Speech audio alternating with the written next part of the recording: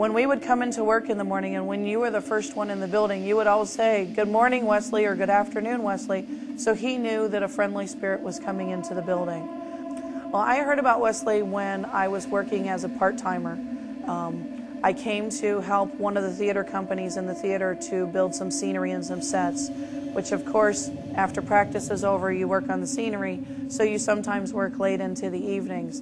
And there are times that when I was there, I would hear some voices or some sounds, and I asked the theater director at that time, and he said, "Oh yeah, the building's haunted."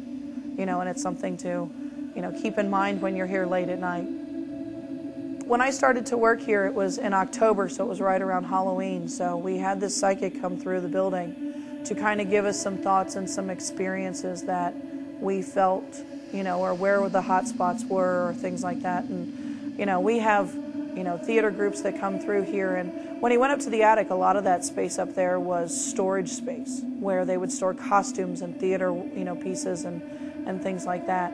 You would get a lot of happy spirits. This building is full of a lot of happy spirits, and Wesley tended to always be protective of the building. He was, the story goes that he was the caretaker of the building and that he lived in the building in the quarters downstairs, which are mostly classrooms now. But, for as busy as this street is and the amount of children that have come through this building, there has never been anyone seriously injured.